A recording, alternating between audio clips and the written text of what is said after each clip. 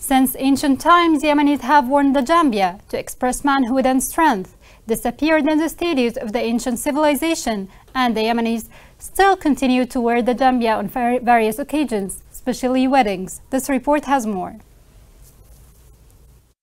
Yemen, unlike other Arab countries, is the least affected country by globalization. Until now, Yemenis are holding on to their culture, which shows in the way they dress. In Yemen, men show their culture through wearing a long robe with long sleeves, and around the waist they wear daggers or what is known as Janbiya. Janbiyas are curved knives and they represent honor for the men in Yemen. Janbiya means side in Arabic because the dagger is usually worn on the side of a person. Janbiya has been worn by many men and children since 2000 years ago.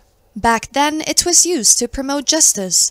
It also held power because of its social significance. The Janbiya's influence spread to other parts of the world, including India and the Ottoman Empire. But now this word is used for show and as a fashion accessory. In traditional events that include dancing, Janbiya is used. The handle of a Janbiya is the most important part, and it's made from bull horns and other animal bones. Also, expensive Janbiyas are made from rhino horns and can cost thousands of dollars. Janbiyas that are most expensive are worn on special occasions such as weddings and Eid. But despite its cultural significance, Janbiya is still a weapon that can be really dangerous when used. In Yemen, the dagger could only be used in the most dire of circumstances, and in other countries it can result in legal consequences.